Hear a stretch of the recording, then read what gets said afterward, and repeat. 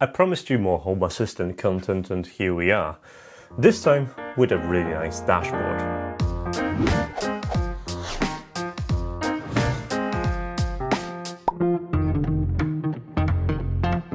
Never in a million years I thought I'd be tinkering with Home Assistant, but it has its perks. And I'm a person that really likes e-ink displays. Why?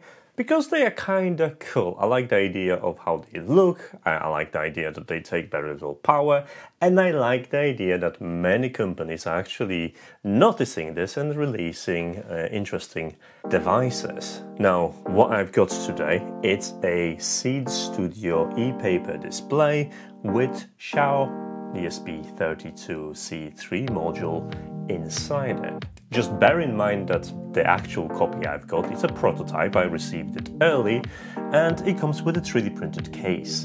Now, if you're going to make a order yourself, you're gonna have a slightly more polished version of this device.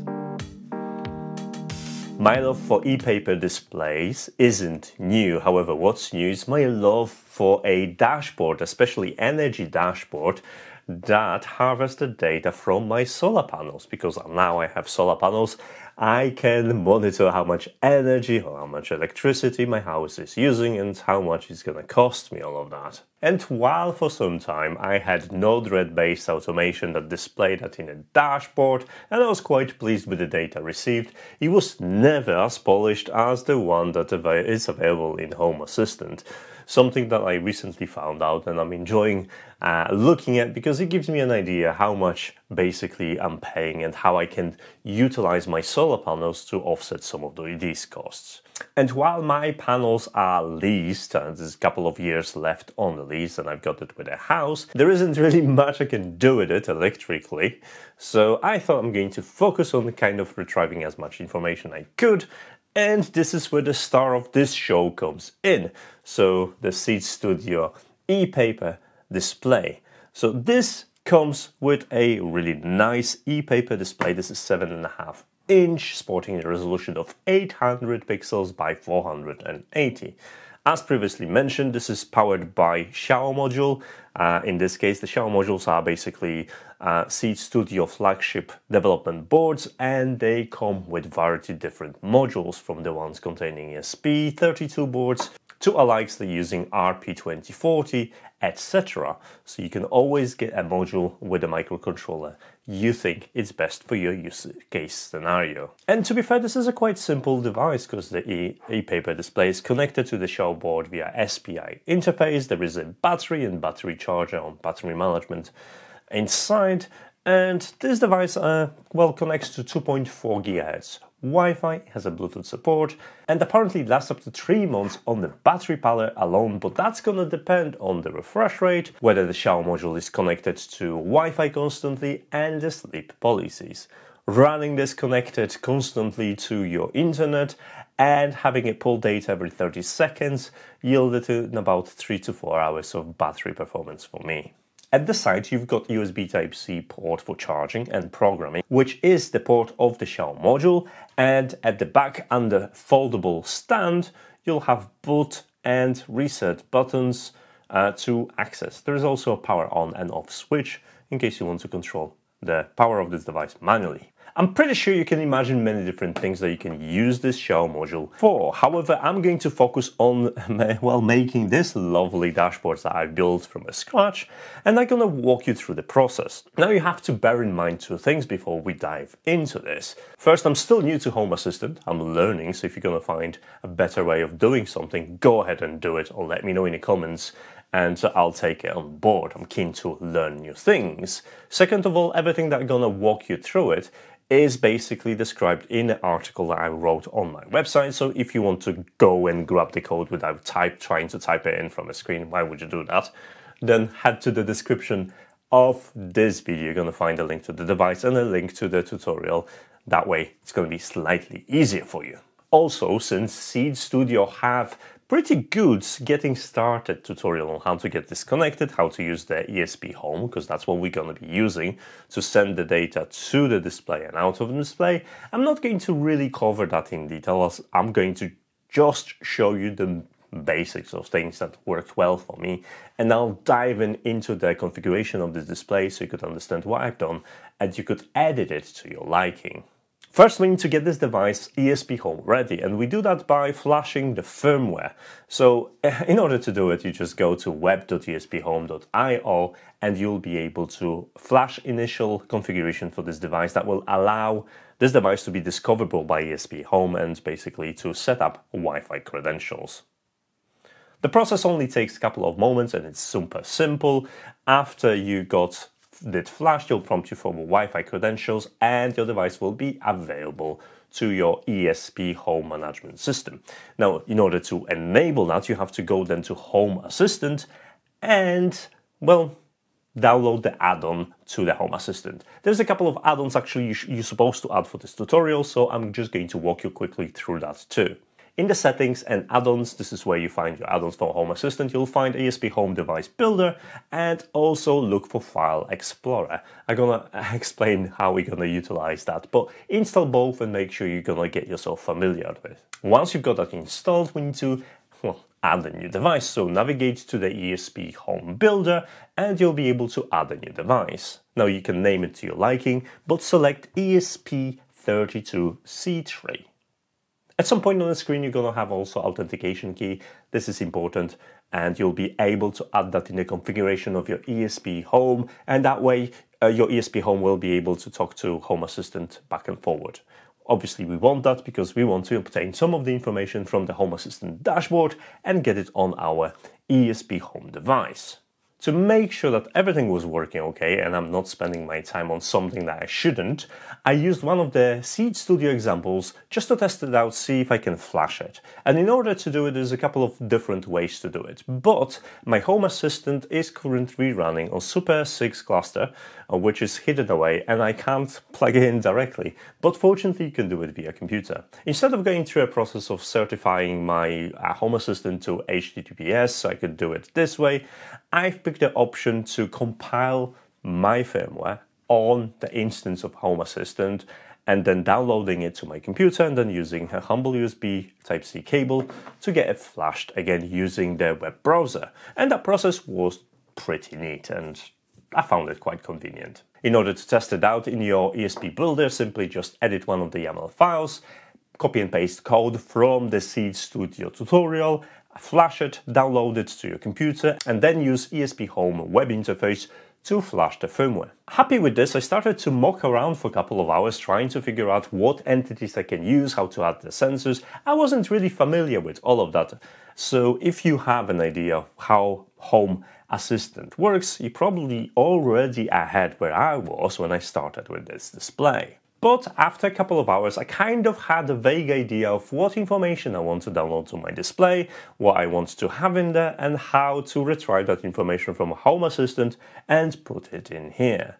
So once that was working, I had to sit down and actually design the dashboard because all of the elements in here are designed by me from scratch. I looked online for some UI builder tools that I could deploy to get everything kind of in order, but I didn't really find anything, and for the most part I was just experimenting with putting things in locations where I think it's gonna look well, flashing it, checking it, and then modifying the code.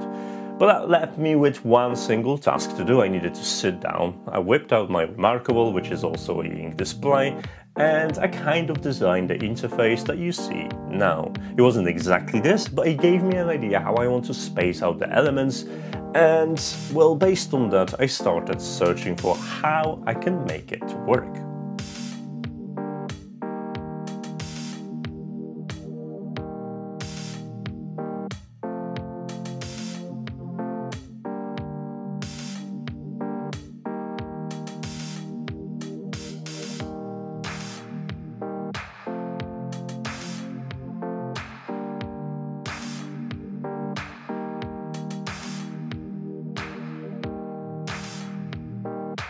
If you wonder how I get my energy consumption information into Home Assistant in the first place, be aware that I have a Shelly 3EM deployed inside of my electrical cabinet, which is linked to my solar panels and to grid.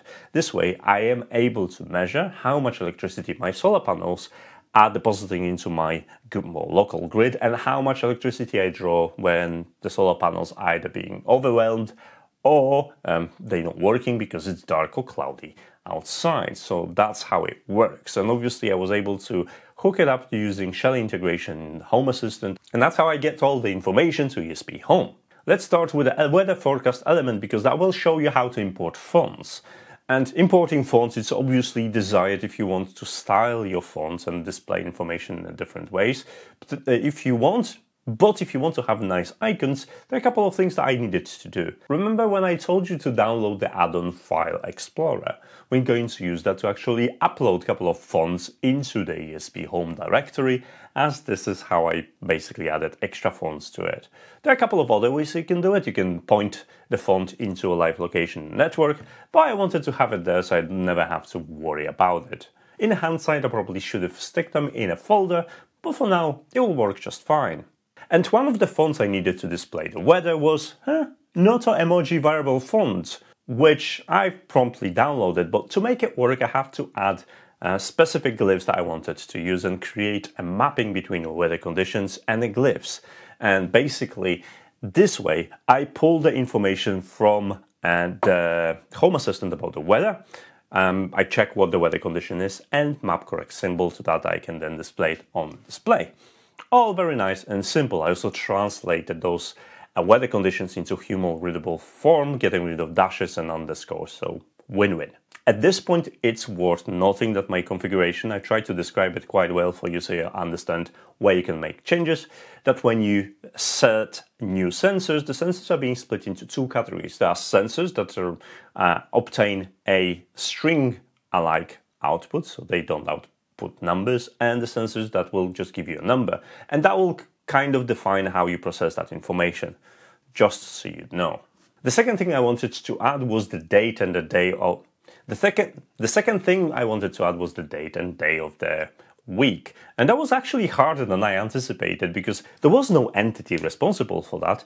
And what I had to do, well, I had to learn about helpers. So we're going to pause in here, we're going to jump back to Home Assistant, and I'm going to show you what helpers I needed to create in order to make it happen. So current date and current date of the weeks are simple sensors that are basically get set by my Home Assistant to selected value, and that's how I get away with it. And then it creates an entity ID which I can use in my YAML configuration. Bear in mind that if you're going to follow my tutorial, check the naming convention, because whatever you're going to use to name your helpers, it's going to be needing adjustments in your YAML file. So if you can keep the names consistent, that'll be perfect, and it's going to make your life easier. Apart from creating those two sensors, I've also created electricity meter. There's an option for that, and I've defined all the values in there. And why did I do it? Because I wanted to grab information about my power use and assign that power use to specific dates. So as you can see, there is a couple of related helpers on that list, including the standing charge. I'm surprised that a regular dashboard doesn't really have a standing charge in the cost calculations. I've added the tariff price. It's only going to support one tariff. I have one tariff, so sorry if you have more, you'll have to figure this out. And I've created a bunch of numbers, helpers numbers, which specify to corresponding days of the week. So 1 through 7 from Monday to Sunday. And I need this because in this little bar section, which we're going to be covering in a second, I want to display all that information there. Now that we have that covered, let's jump back to the File Explorer, because we need to add something to configuration YAML. Basically, it's a small template that tells to set up two sensors and set them with correct date and correct day of the week as required. This way I can pull that information to my panel. Easy. Where I really had a good time was creating usage cost a bar chart. Now, by default, bar charts aren't available. You cannot make them. This isn't a bar chart. It's a bunch of squares programmed in such a way that they look like one. And I really had a good time trying to brain this out and how to make it work, especially that, well, these squares are drawn upside down and I had to align them based on the values, and there is a little bit of clever math involved. If you take a look at my YAML code, you'll understand what I mean. But first we need to go to, well, again, the File Explorer, go to Automation in Home Assistant and paste this lovely automation that I've created. Now, it's very important that you check the names of the helpers that you created, because that's going to be important when dealing with those files later in the YAML configurations of the ESPHome. Every midnight, the Home Assistant will check how much electricity I've used and assign that to selected day of the week for me, so I could make my calculations of how much it did cost me. If you look at my YAML, you'll notice there's a couple of setup variables that I use to position the bar charts, define how wide it is, and define my labels.